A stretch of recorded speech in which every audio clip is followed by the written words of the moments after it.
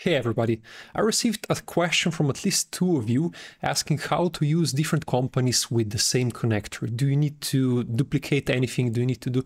Let me just show you that. It's not as user-friendly as you would think, but let's try to make it as user-friendly as possible. So without further ado, let's get started, shall we? First thing that I'll do is just click on Get Data. Actually, before that, to make sure that we are setting up everything correctly, I'll just clear any credentials that I might have from my previous exercises. So I'll just click on Transform Data, Data Source Settings, and then I'll scroll down to the bottom and find Xero Connector.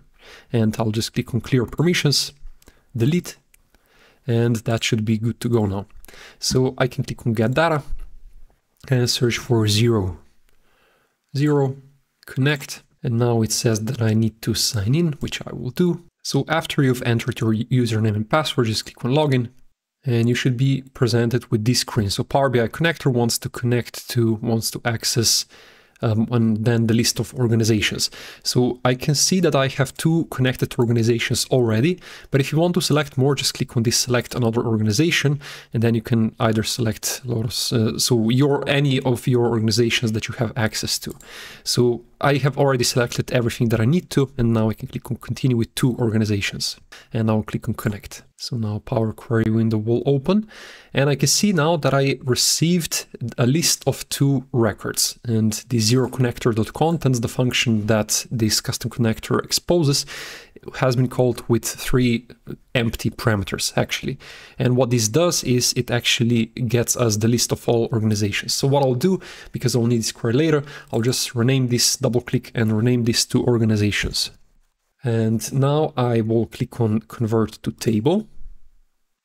Okay, and I will expand this. I will not use the original column as a prefix. And you can see we have quite some parameters here. This tenant ID is the parameter which we want, but it doesn't tell us much on its own. There's this tenant ID which is more descriptive for us. So yeah, what I can do right now is just go ahead and let's say I want to get the contacts from this demo company. I can just right click on the tenant ID and click on copy, then right click here, new query, blank query, and then type in equals Xero Connector. IntelliSense already suggests my function, so I will just start typing and press tab, and now I can do brace. And as the endpoint, I will go to Xero documentation here, and I'll go to contacts. Contacts is what I want to get from Xero, so this URL is the endpoint that I need. So I'll just copy this and go back to Power Query. So I'll enter this here, and now I'll do another parameter, so just a comma, and open up this parenthesis, go to organizations again, and copy the tenant ID from the demo customer again, copy, go here, and paste that in. Now I'll click enter, and I can see that I received the list of all my contacts, which is perfect. And if I go click on the list here and click on Convert to Table, okay, and then expand this, okay, so here are all my contacts. Perfect. All right, so that's the list from the demo company. Now you can already see how I would go about retrieving the contacts from the other organization. I could just go ahead and find the other tenant ID.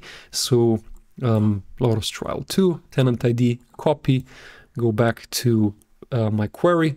Maybe what I can do is just duplicate that, Lotus Trial contacts, and I'll go back to source and replace that ID with my other ID. And as you can see now, if I go back to the last step, I only have two contacts, which is correct because these are the only two contacts that I have in my Xero at the moment. Now, these tenant IDs are fine, but we can go one step further and just make this a bit more user-friendly. So you'll probably be using these tenant IDs a lot, and having to deal with this weird magic strings is not optimal. So what I like to do is go back to organizations, right-click, click on Reference, and I will just go to this tenant ID and click on Remove Other Columns. No, I did that too early. So I just removed one last step. What I would like to do is just filter these organizations. So let's say I want to get the demo company's tenant ID, and let me just write that here. So I'll just rename this referenced query tenant ID like that.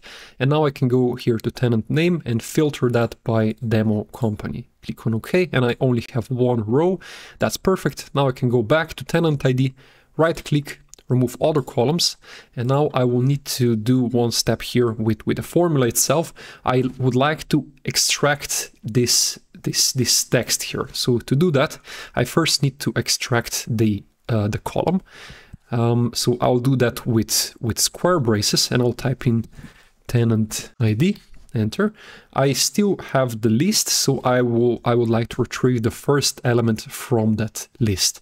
And now what I can do is go back to demo company. Let me rename that to be for better clarity, demo company contacts. And now I can go back to my source and replace this weird string, this GUID, with demo tenant ID. And enter, and I get the exact same thing, but this time is a lot more user-friendly because it's under a nice text, and I don't need to worry about this.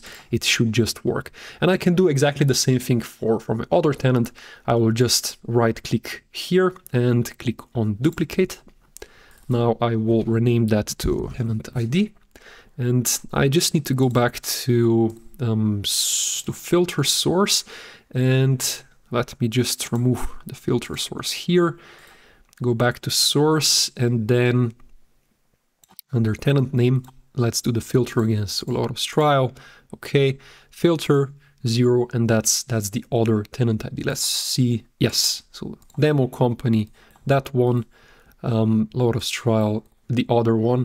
So Lotus trial contacts, I have 2 of them. If I go back to source and replace that with Lotus trial tenant ID, press enter, and let's see if I get the same thing, and I believe I do.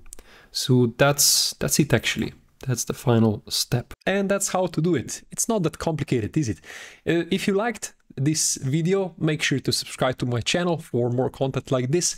Like this video, leave down a comment, and see you in the next one. Cheers. Thank you so much. Bye.